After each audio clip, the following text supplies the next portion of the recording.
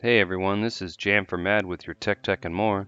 This video is part 2 of 2, the teardown and setup for the DisplayLink USB-C Universal Quad 4K docking station with 100-watt power delivery from Targus. Okay, let's jump right in and take this dock apart. Let's see some innards.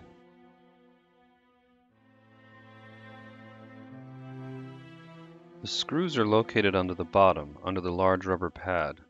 There's 6 of them, 1 in each corner and 2 in the middle.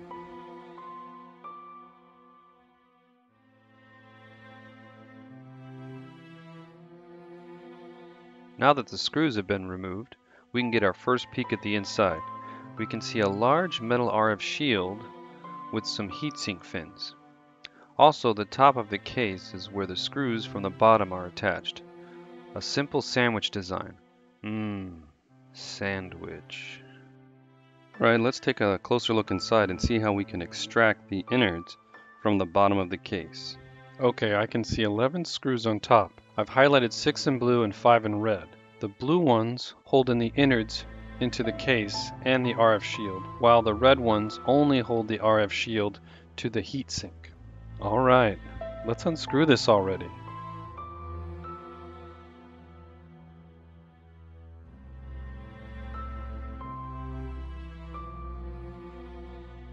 Now that I've taken all the screws out, we can go ahead and remove the RF shielding. I know I was going to take the innards out in one big piece, but there's no point in doing that now. Before we can take out the innards, it looks like the front metal panel slides out. Let's get that out of the way first, and it was a little difficult getting the innards out. It seemed to be snagged on one of the USB-C ports, but I was victorious. Now let's take a closer look at the bottom half of the case. As you can see, 6 of the 11 screws from earlier actually hold the innards to the bottom half of the case. Now that we have the innards out, let's take a closer look. There are 2 daughter boards on top with a heatsink between them and the main board. Now looking at the bottom, I can see there's an RF shielding there as well. We can wait to remove that last. Let's start by removing the daughter board that's furthest to the right, the one shaped like an L. There's only 3 screws. I've highlighted them in blue. Let's take these bad boys out.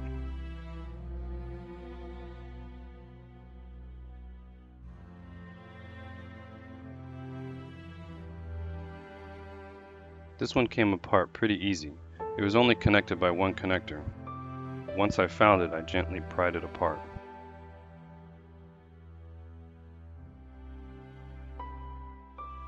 Let's take a closer look, starting with the top of the board. You can see several chips and components. I'll describe what I could find online, but some of the chips were not readable. Moving to the bottom of the board, there's not much to see here. There's a few transistors, components, and the main connector to the main board. Next up is the second daughter board. I'm not sure what this board is for, but since it's attached directly to the heatsink, I think it might have something to do with power regulation. There are 3 screws I've highlighted in blue which attach it directly to the heatsink. Let's get those out of the way.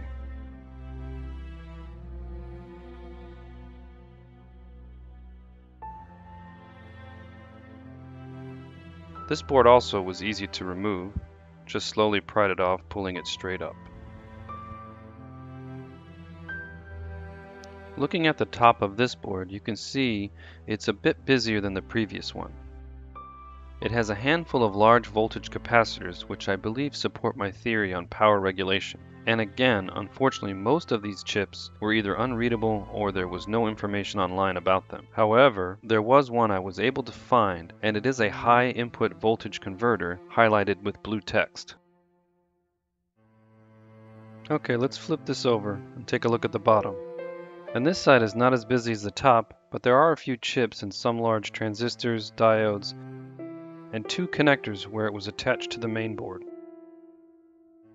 The good news is I was able to find information on all the chips on the bottom of the board. However, the USB-C multiplexer might be putting a damper on my theory of this being a voltage regulator. If anybody knows any better, please leave some comments below.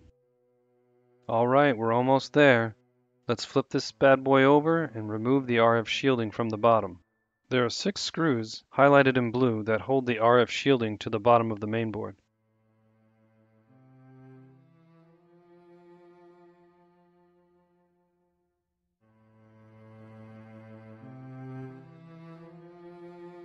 With a bit of patience, the RF shield was free. As you can see, it wasn't as easy as it looks to take that off. We're going to start with the bottom half of the board since the heatsink is still attached to the top. As you can see, the bottom is very busy, but it's mainly busy with discrete components and 2 chips. I was able to identify one of the chips, which was part of the gigabit Ethernet adapter. As for the other one, I could only get a partial name, so no information there. I do want to call out the soldering on the through holes for the DP or DisplayPort/HDMI connector. As you can see, the holes are not completely filled with solder, which could lead to integrity issues since these are the main structural supports holding the ports in place. I have brought this up to Targus, the manufacturer, who were very receptive of the feedback. Furthermore, I've been using this dock for quite some time, and I have seen no issues related to this or otherwise. It's time to remove the heatsink, which is attached from beneath using 5 screws. Yes, more screws. Let's take them out.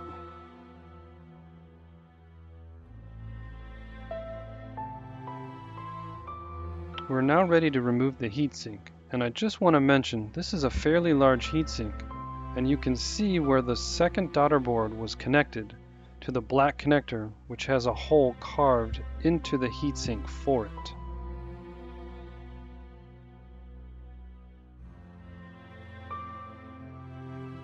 Also, the heatsink was not that easy to remove. There are some very large heat transfer pads on the underside that look much like the one on the top, the small pink one. And now what we've all been waiting for, the top of the main board. And yes, it is very busy, and the good news is all the chips are legible. The only problem is there's so many chips I couldn't put labels on each of them in the screenshot. So instead, I have magnified each chip to make them easier to read. The main chips I'm going to mention are the 2 large chips on the right side. Those are the main DisplayLink chips. The 2 smaller chips alongside each of the main chips that are labeled with an M are memory chips. Each memory chip is 256 megs in size, giving each of the main chips 512 megs of memory. If you want more information on the chips I could find information on, there will be a link in the description.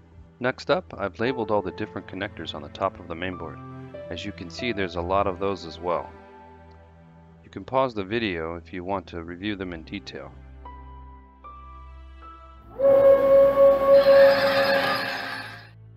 Yep, it's that time now. Time to put it back together. I'm not going to spend a lot of time here since I've already taken it apart, which is basically the same as putting it back together in reverse. If you need to see this, just go back to that part of the video and watch it again.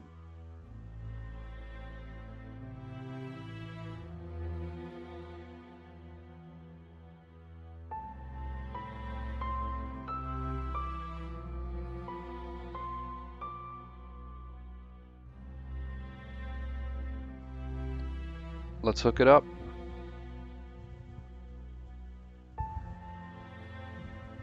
Starting with the power.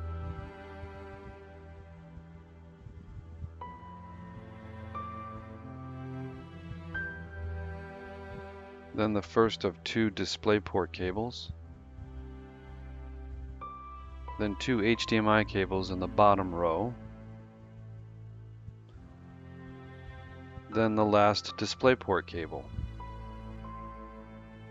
Now the network, Cat5 cable, and then the main USB-C cable that connects to the PC. Last, we'll connect the USB-C to the PC, and the PC we're testing here is an HP EliteBook 1040 G2.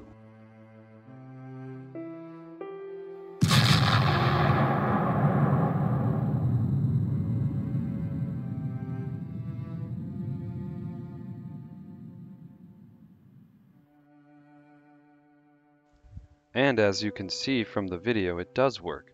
Isn't it nice when you take something apart and put it back together and it still functions? I think so. Also, as I've mentioned before, I'm unable to test 4 4K monitors since I don't have any. So instead, I tested what I do have, which is 2 3K monitors in the middle, which are Dell curved monitors, and 2 HP Full HD displays. I'll put more information on the monitors in the description. Lastly, I wanted to show you what I've been using this docking station for in my everyday work for the past year or so with my 16-inch 2019 MacBook Pro, and I've been very pleased with this docking station's performance for everyday work tasks. I've had no issues with charging or displaying the monitors, and I plan on continuing to use this docking station until something better comes along. That's it for this video. Thank you for watching, and please like and subscribe. This was Jam for Mad with your Tech and More, signing off.